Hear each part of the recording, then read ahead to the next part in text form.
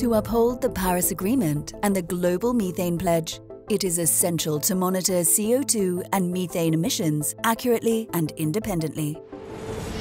ESA's TANGO mission will provide these insights. A Dutch consortium is building 2 CUBE satellites that work in synergy. The first satellite detects NO2, a reliable CO2 indicator. Its companion follows a minute behind to scan for the CO2 and methane plumes. Their cameras resolve fine details down to 300 by 300 meters, making it possible to measure individual emission sources, such as power plants and landfills. Rather than always looking straight down, TANGO's twin satellites dance around their flight path.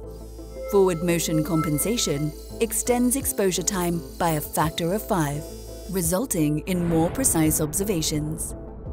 They can also scan left and right of their flight paths, enabling them to flexibly point at more targets. Thanks to this agility and its operation in a sun-synchronous orbit, TANGO will monitor over 10,000 targets a year across the entire globe, providing invaluable open-source data for institutions and governments to track our progress in mitigating climate change.